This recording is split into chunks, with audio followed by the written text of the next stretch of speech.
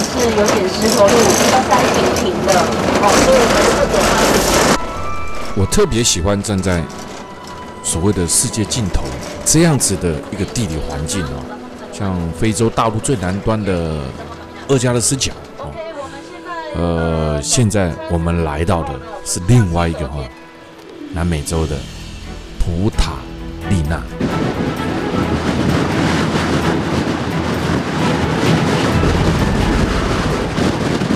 当然，我们现在来到的，咱今麦来到的所在，不是非洲啊，咱今麦来到的是智利的国境之南，就是智利的上南边。这个所在呢是南美洲大陆尽头的普塔利安啊，这很特别哦。第一个下来这边我没料到这么冷啊。看似风和日丽呢，其实这边的风非常非常的大哦。但是呢，我们来这边要做什么呢？我们将前往一个我们未知的地方，也是南美洲大陆最南边，隔着海峡，看着这个海峡呢，远远的地方就是火地岛。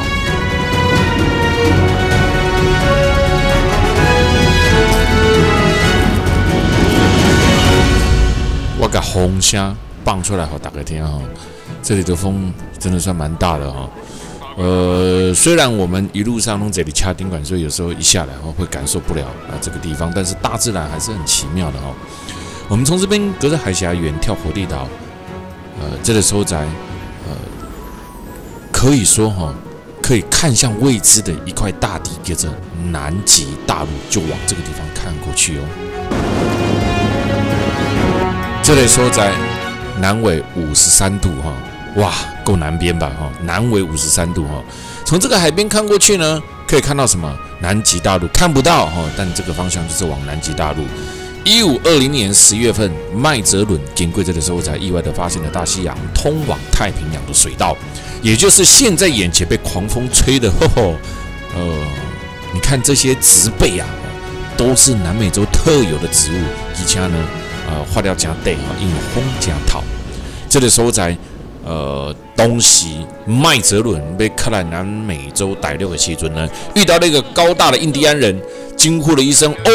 “巴豆嘎巴大嘎”意思就是呢大咖大脚了莫名其妙的，这个所在呢，普塔丽那呢就被命名了这个地方我们。来这边要做什么呢？我们来这边要看企鹅，就是所谓的麦哲伦企鹅喽。哇，跑到这边来，有没有？这么大的风，这些它都不会冷呢。我们现在从百内国家公园现在从智利的百内国家公园一直来到了它最南边普塔丽那，看看最原生的麦哲伦企鹅。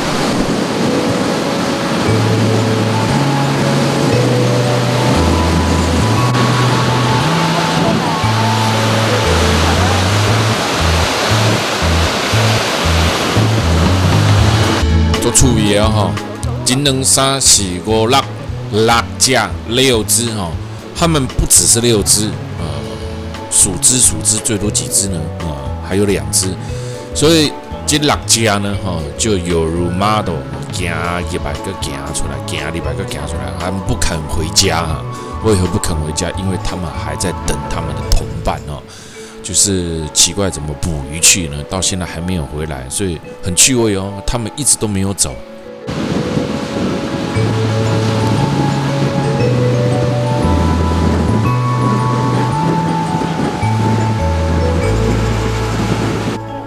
规个入来智利的口音呢，所看的每一家几乎都是。最自然的环境，难怪它被旅游杂志评定了你非来不可的地方今天对一路对南美洲呢，从抵达了巴西一路下来呢，一路玩下来呢，除了赞叹还是赞叹一直感受到这个大自然景色的奥妙，这些美丽的风景真的令人难忘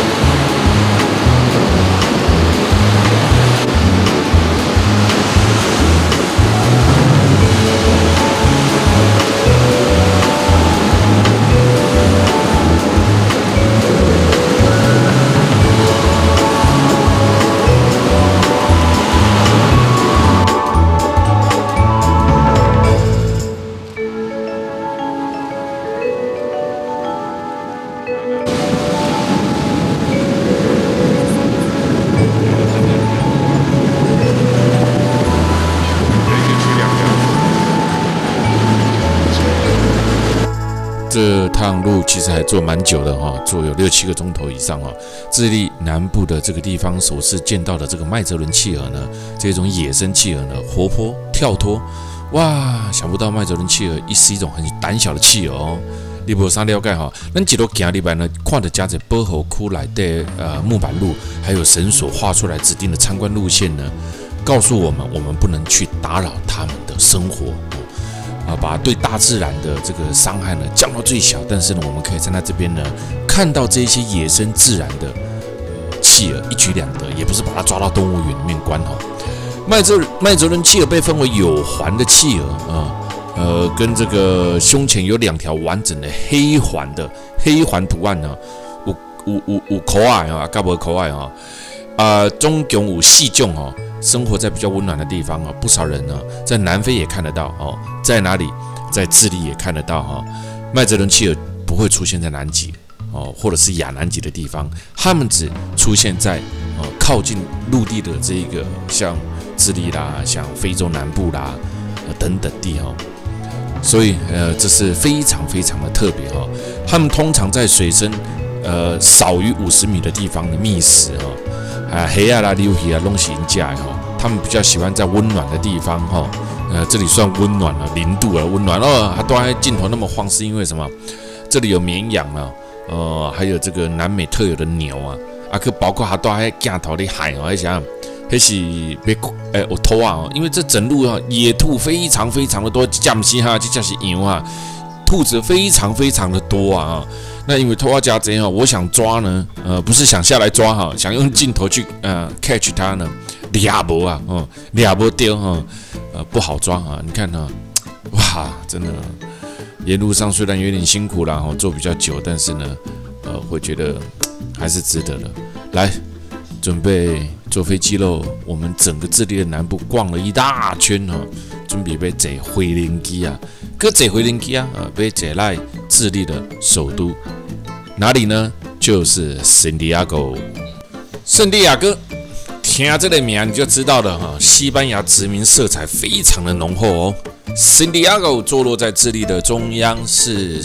智利的首都啊哈。前面有介绍到哈，来南美洲哈，你对智利会很有印象，想到因为也航空业有智利航空啊，几乎全包了哦。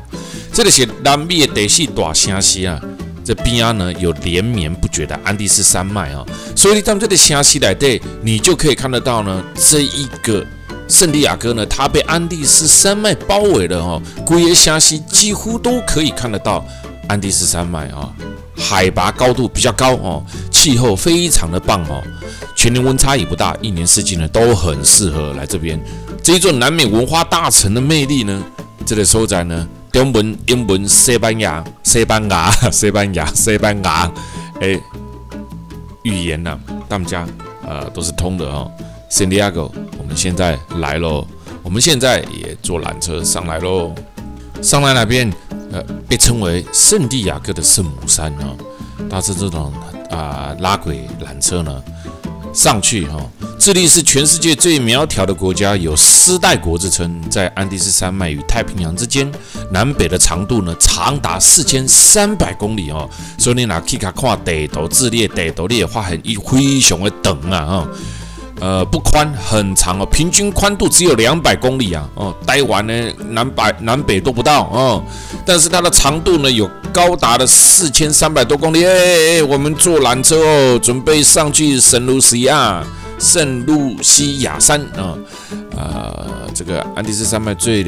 有名的2支支脉，圣卢西亚山跟圣克里斯托尔山哦。圣克里斯托尔山呢有空中花园之称，圣克里斯托尔山呢又被称为圣母山哦。我们上去的不是圣露西亚是圣克里斯托尔山哦。那又名呢首都公园哦，登高来望远，来看看圣地亚哥城市的风貌这个山顶你就会使尽收眼底哦。那会使去看到呢，对顶管个会使看到啥看到这个富人区看来到顶管呢，就会使看到城堡吼。咱坐缆车的方向呢，上山当然你嘛会使步练啦，嘛会使骑脚踏车啦，这2项哦，拢淘汰咱无时间啦坐缆车较紧啦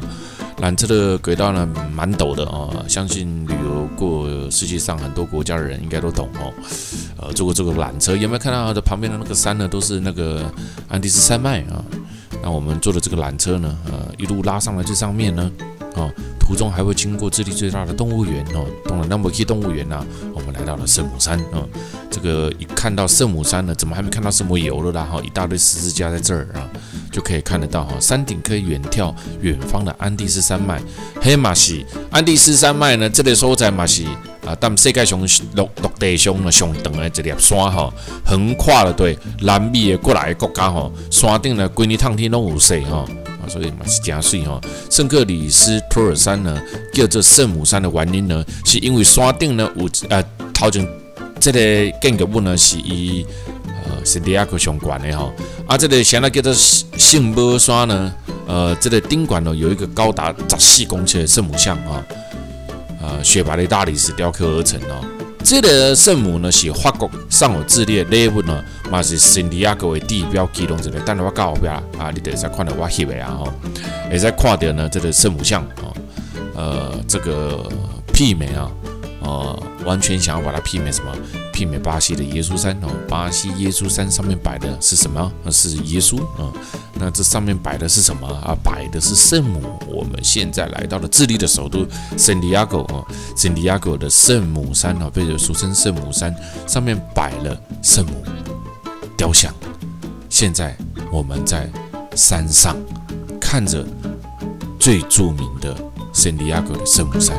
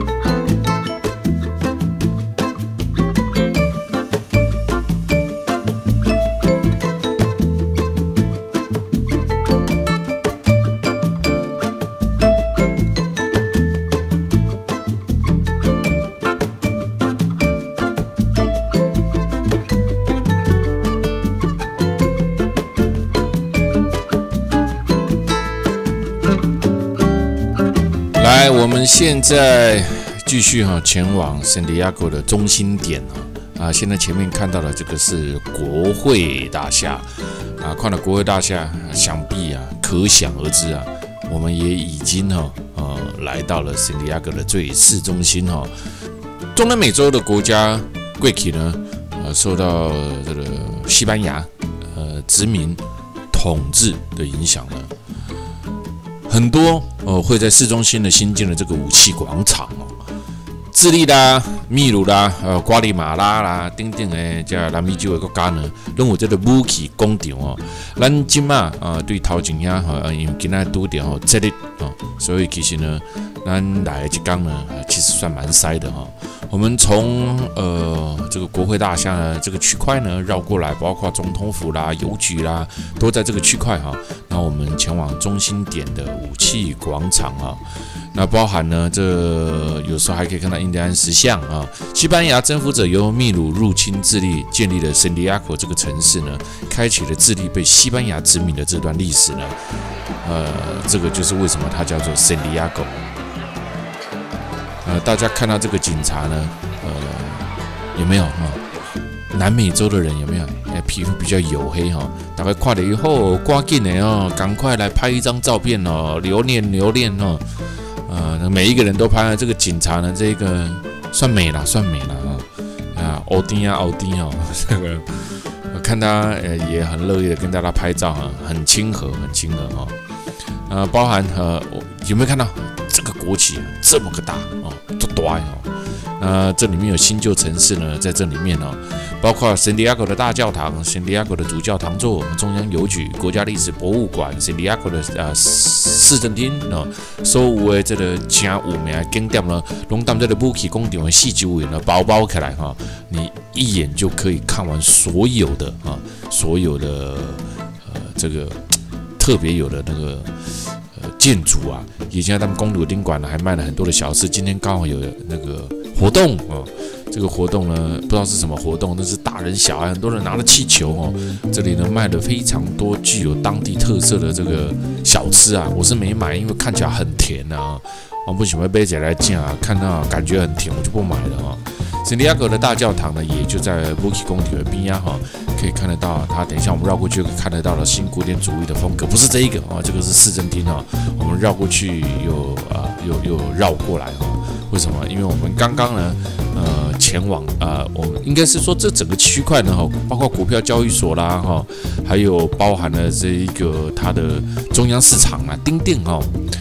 中央市场的附近哈，这个是阿尔马斯的广场哦，阿尔马斯的广场，武器广场。来，咱今晚来行过来哈，百年邮局经过哈，市政厅经过了，继续对后边行哈，你马上就会使看到啊哦，这个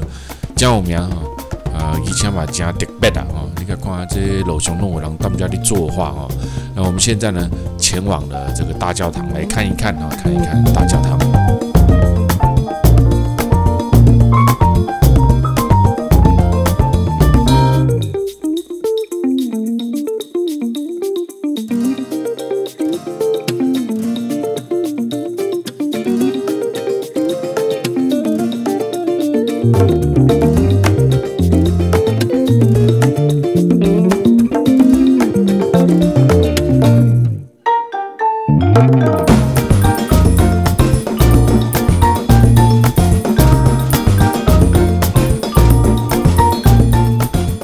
看到吧哈，教堂啦、邮局啦哈，拢在边啊，有看到了哈。这整个呢非常具有特色的，那整个也就是智利的最市中心哈，旁边还有卖这个南美特有的香蕉，哇，这个长得很特别。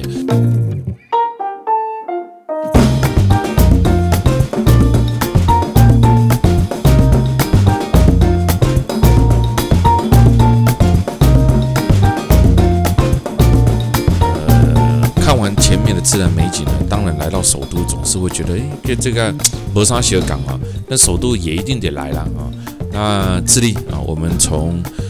百内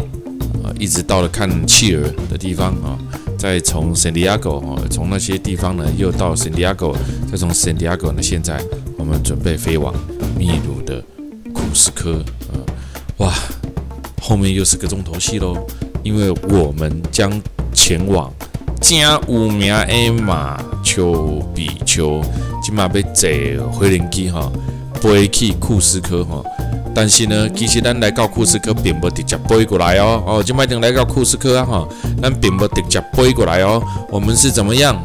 我们其实是有飞了2段飞机中间我把它省略了因为它没有办法直飞，我们必须从圣地亚哥先飞到利马，就是秘鲁的首都。再飞到库斯科，然后我们今天来到库斯科之后呢，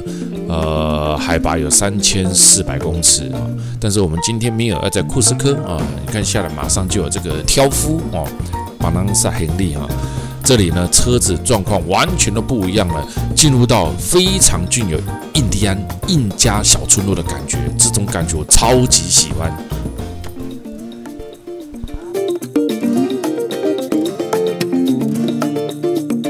So now you are arriving to this place which is called Cusco, which is the name.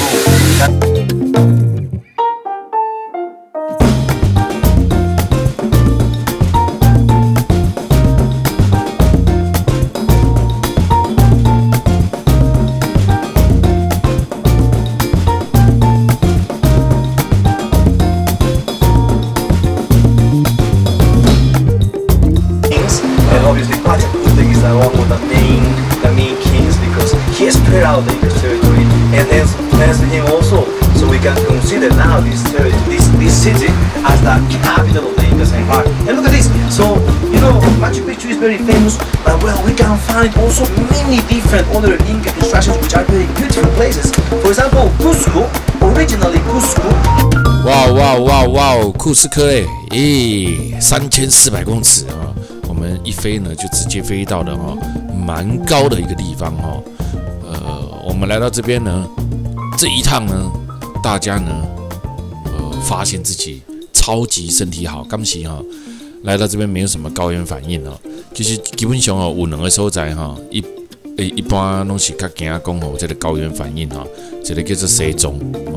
即马来到这个利马不是利马库斯克咱准备要去马丘比丘，也是大家很担心会有高原反应的其中一个地方。但是呢，其实呢，高山症或高原反应呢，你不是可以事先就知道的这个是很难说的一件事情了，假拍供的代志所以呢，你甲看哈，这咱今仔这车这架车因为这路况较无共，所以因的车呢，第一半拢做了非常的悬沿路上，咱准备要对库斯科驱车前往乌鲁班巴到乌鲁班巴去2700公尺的乌鲁班巴，现在在库斯科的3400公尺有没有感觉到有一点点的空气稀薄？有但是都还 OK 了，非常的 OK Rain, obviously. So thanks to these things, we can find this rare environment with vegetation in this place. 我们沿路将看到的是印加文明，南美洲古代印第安人的文明印加最高的统治者的尊号也把它称为太阳之子。15世纪的时阵呢，他的势力呢非常的强盛的时期的边境呢，以今仔的秘鲁到玻利维亚为中心一直到哥伦比亚厄瓜多尔南边到智利的中部甲阿根廷的北部首都当时印加帝国首都就是秘鲁南部的库斯科后来呢内乱慢慢的衰退一直到15世纪的时候，西班牙入侵了南美洲呢，把印加文明呢把它毁灭了把它灭亡。印加文明，那么南美洲是最有名的一个印加古代文明也是呢全世界最有名的古文明其中之类也影响的范围呢，对哥伦比亚南部的安卡斯马约河一直到南部的智利中部这里所在专等以前印加文化呢，长达4800多公里的地方呢，都是属于印加文化印加这一词呢含义本身就是说首领或是大王的意思咱今嘛沿路上对库斯克呢，要开车到这个乌鲁班巴咱要对乌鲁班巴这个所在呢，住伫遮之外呢，咱各位当这个所在呢，各位当这个所在呢，坐火车，坐高山的火车。你甲看这沿路上，这景色水无所以飞到上悬无当上悬的所在呢，大落来升到乌鲁班巴，这种做法就是不要让你一下子感受到这么强烈的高原反应。但是我相信大家都很 OK 啦在高原的地方呢，什么只有一个动作，不要认为自己的身体很强壮不要认为自己呢什么问题都没有在高原的地方呢，就是一切的速度放慢就好了，也不要自己轻忽了自己，认为说我普通时候以前去过哪个地方高山都没有什么问题，怎么今天来到这边会有问题呢？高原反应真的现在还是一个无解的问题因为它蕴藏在人的身体里面呢，你不知道你会不会有高原反应呢？这你完全都没有办法知道，只有你亲自来到这边呢，你搞它的发现那通常的高原反应的方式呢，就是当你出现了高原反应呢，你往低海拔的地方走或者是氧气瓶休息都是最好的。那我们现在呢，来到了这个印加小村落沿路上呢，可以经过所有的印加小村落印加帝国这个地方我在拍这里是哪里呢？他们呢几乎所有的所有的这个小镇，你都往下看呢，他们沿着山，沿着太阳照射的地方而兴建起来。因为印加人他们认为呢，他们自己呢就是太阳之子。印加帝国享有美洲的罗马之称，它有一套完整的国家机器，闻名于世。印加国是一个奴隶制度的国家，奴隶呢阶级呢，从印加王、王室贵族、高官、祭司，他们从来不生产劳动，过着非常奢华的生活。印加王歌红叫做太阳之子，神的化身拥有至高无上的权力独揽国家一切的政敌维护自己的统治。印加王建立了以中央集权为中心的政治制度所以呢，我们现在要去看看这一个闻名全世界的印加帝国，它如何有严厉的司法制度，维护它的奴隶主阶制度巩固自己的统治，它的文化，它的经济，它如何打造了马丘比丘这么特别的地方，它如何新建起马丘比丘，让人家列为现在的建筑奇迹之一那 Endo 兄呢，库斯克驱车前往乌鲁班巴的路上，哇，你真的是可以看得到这一些，哇，你不会说他们的主要种植玉米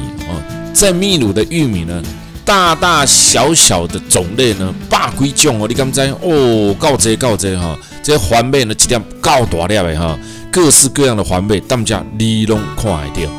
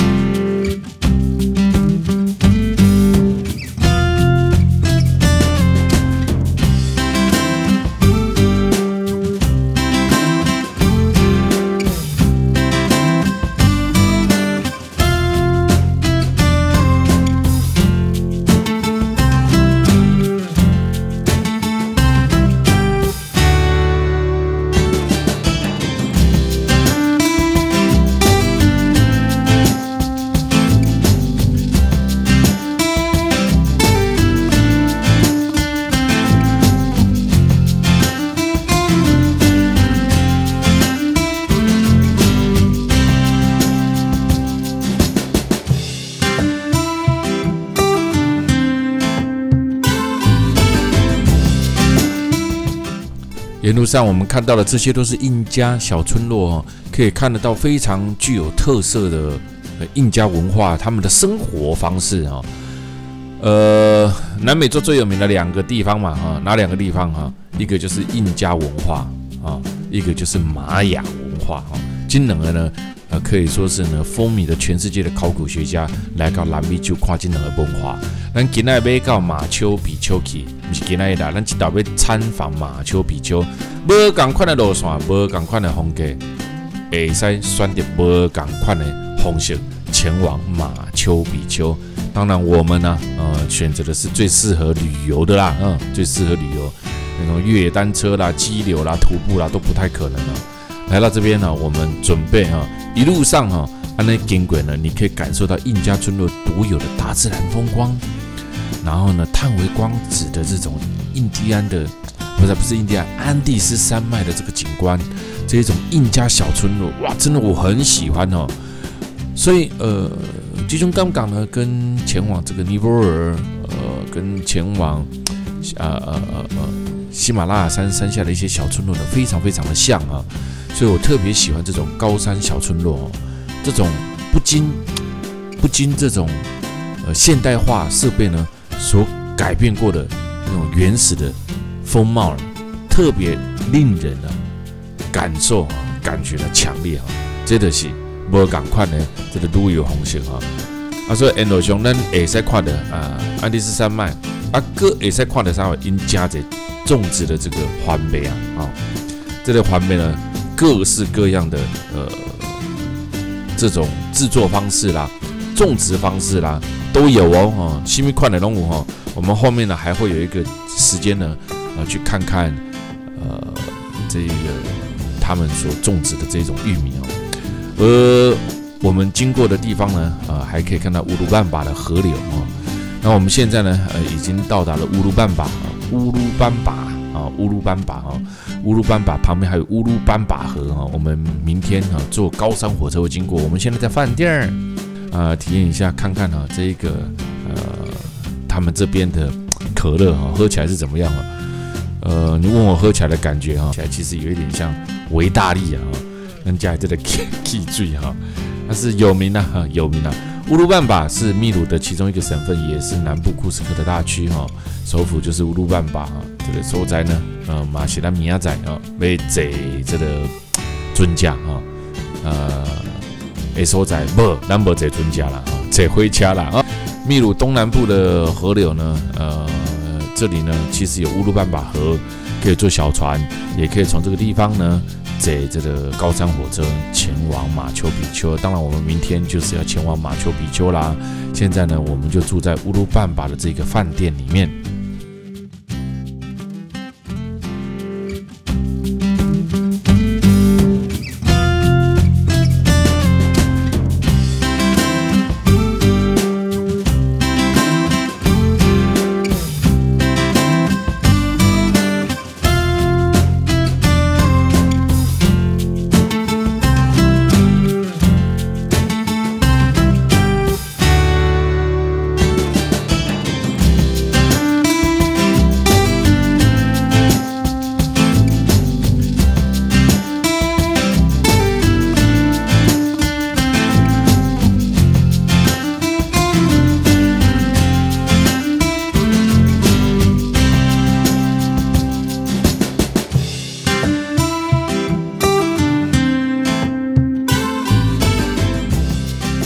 这是我的饭店我这个饭店我真喜欢我最喜欢这种具有这种古朴风味的具有当地民俗风味的感觉，而且饭店很大，你看美败我很喜欢整个就是具有一点那种乡村风格这种乡村风格呢也是我最喜欢饭店的风格其中一种所以我对头前饭店开始带大家一路走进来看看这个哇不得了的这种风格啦我就是很喜欢乡村风格所以我这样360度绕一圈，让大家看一下饭店里面的景色。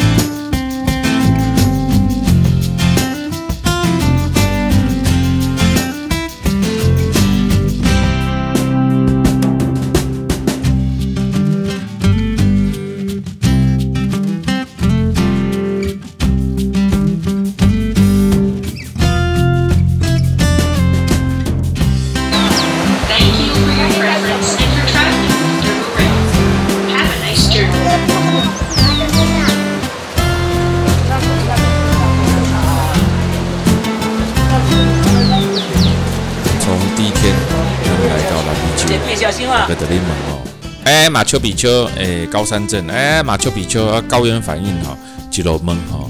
一路安尼升过来哈，终于升高终于玩到了，准备上高山火车了准备呢去马丘比丘了。结果呢还好嘛，来 ，go， 这个高山火车很棒，很漂亮哦，很漂亮，真的很漂亮哦。加时的要坐这边的火车到马丘比丘上面去。现在呢，坐这个高山火车呢，到海拔2450的高山，今天将是最特别的这个新的世界7大奇迹之一，非常的漂亮。如果你有机会，你一定来这个天空之城去坐这边的3趟小火车，有1个半小时的时间带着我们前往马丘比丘。